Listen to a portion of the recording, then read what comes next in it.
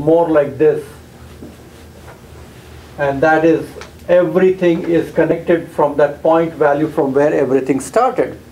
So this point value from where the multiplication started, everything you are made up of bone, muscles, tissues, tendons, ligaments, 7 tissues. Remember the names of the 7 tissues, Sanskrit names? Rasa, Rakta, Mansa, Meda, Asthi, Majja and Shukra. Okay, so 7 tissues what you are made up of, the organ systems you are made up of. You started your journey from here to there, from the first breath to everything else. You are nourishing your body through food, air and water. And you are creating your body, and some of these unwanted cells are dead and they are thrown out, and some of the new cells are created. You are keeping yourself busy from age 1 or 0 to maybe 100. Is that correct?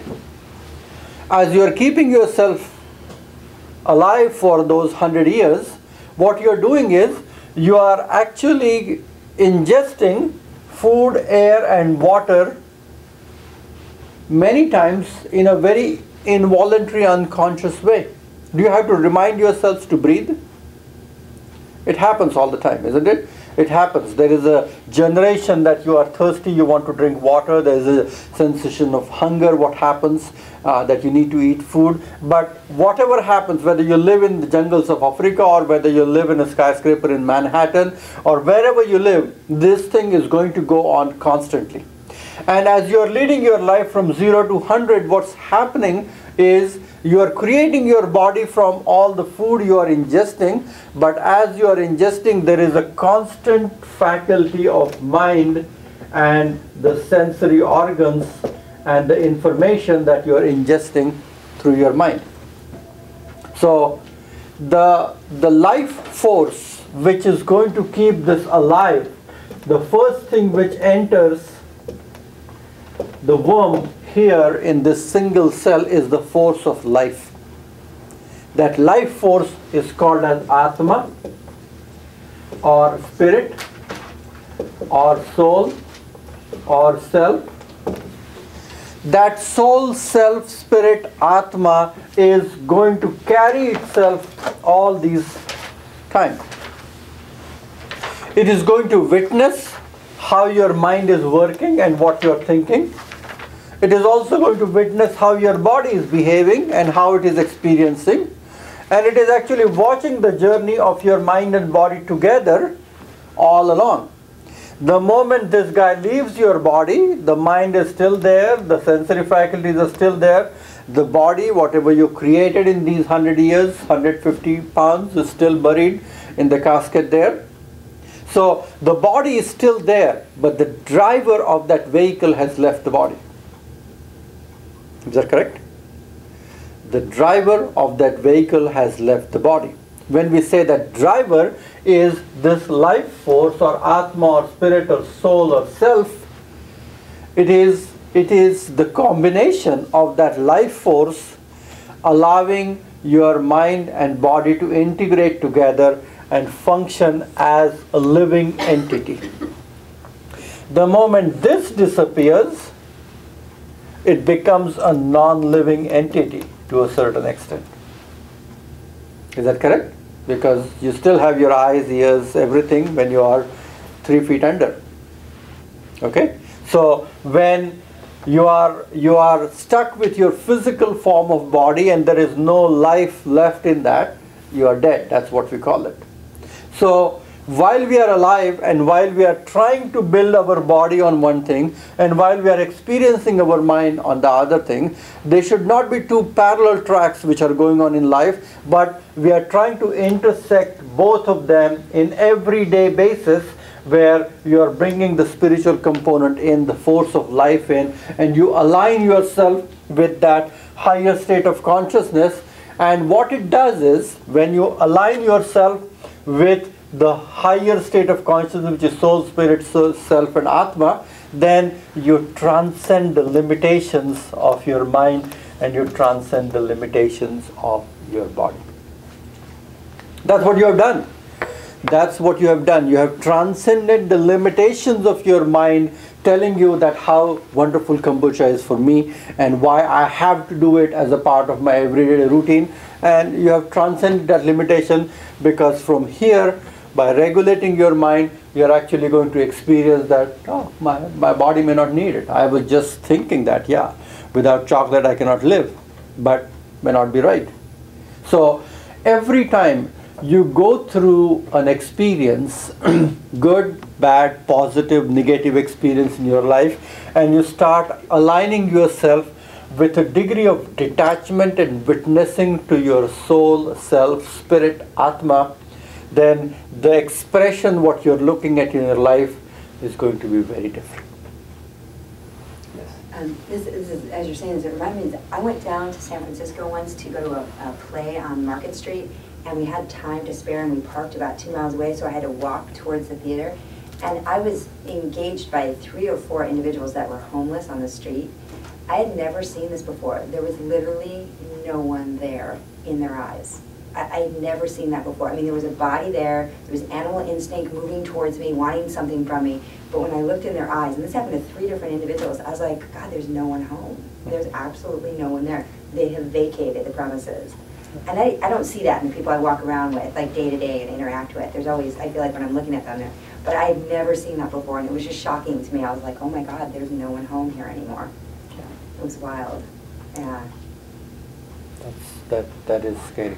Yeah. I have a question about the attachment to something, to witness something. What is it like potential to change you, like change your life? Could a certain experience be somehow like completely, you don't want to change your life. You want to live like everybody else, have the certain experience, but still if you have certain experience, which you have, could you somehow like put it away by meditation, just disappear or postpone the experience? Well, the key is not to really separate ourselves from the life. Okay, we are here to enjoy life. The purpose of life, human life, is to be here to fulfill the desires of your senses, to take care of your body to the best of your ability and enjoy life. There is no other way from that. There is no reason for us to suffer. But we don't have to really enjoy life in a zombie manner. We have to enjoy life in a manner in which we are taking care of our mind so that it is not driving us, but we are in the driving force of how we generate thoughts, or how we think, or how we make choices, and what it does to our physiological existence. So it is just changing your alignment where you are a mindful person. Is that right? You are a mindful person, and I do this whole weight loss things all around the country now, and it is a mindful eating habit. The moment you look at your plate that this is what is going to become your body, you should be very mindful of it. Okay, you can't really say that I can eat a bag of chips and it's okay that if it becomes a part of my body. You look at it and you mindfully say that I don't want this to become a part of my body, and I do it differently. Or you look at a stressful situation and you mindfully allow yourself to look at something else which is brighter in that problematic situation and nourish your body from that, not take that negativity in your. So in a mindful manner, you are aligning yourself with a spiritual experience every little time. So you are constantly awake and connected with that spirit. And that is what we call it as a spiritual experience. Health is a byproduct of enlightenment. Health is a byproduct of enlightenment. It happens automatically. You don't have to really do anything. You just have to be aware and do things properly, whether you are in control of your senses or you are taking it for a ride, or you are actually doing things which are allowing for you to experience the greater reality of life and be connected with a degree of selfless detachment. You actually allow yourself, and there are so many ways people do that. Okay, like you're attached to your hair a lot. Oh, I love my hair and this and that. You shave your head and see what it does. How many places that you know that even women, and there is a whole wonderful temple in southern part of India where long flowing hair all the way to their ankles. They go and shed their hair completely shaven. Have you seen those photos, pictures yet? You should look it up on YouTube. And what was that? India redid it. Yeah. She, the singer, she cut off all her hair too. Yeah, so there's a whole segment of something what you're so attached to in your life, okay, that what it does. There's a patient of mine who said that, I said, if you want to really do something, what can you do? And she said, I came up with something which I'm so attached to and I'm going to try it for a month and see what it does. And she said, for 1 month I'm not going to use any kind of makeup on me. Any kind of makeup. Nothing for my eyes, nothing for my hair, nothing. It just clean, simple things with whatever water. I'll wash my face, I'll wash my hair, but nothing I will be using for that. And I will see what it really feels my body without any kind of crutches which I'm supporting. No moisturizers, no cosmetic, no lotions, nothing. I just want to experience the rawness of my body without using anything else. And she came back after a month. She says it's a life transforming experience.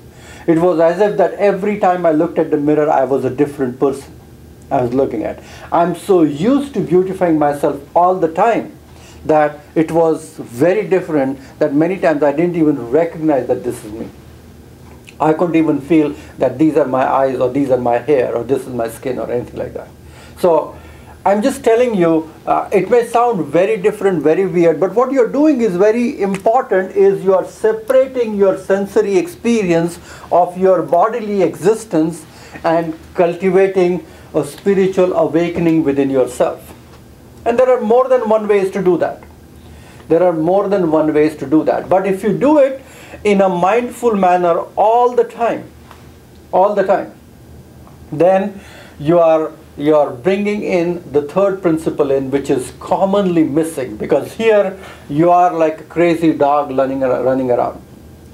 Crazy monkey and crazy lazy dog combined together probably. So here you are where you are just running around and making things happen and probably trying to enjoy and fulfill your senses constantly. Either you go on a buying spree or you buy drinks and foods and everything. You're just keeping yourself busy. That's what you do. Is that right? It's just something I do for my body, something I do for my mind. I sleep, I eat, I do this, sexual activity, whatever it's going on is right here. But the moment this comes in, it transcends the limitations of how your body is performing. It evolves the light from not outside in, but inside out. And if that is the premise of your ability to, this is a better expression, okay? So if this is your body, this is your mind, and this is your spirit, mind and the sensory faculties,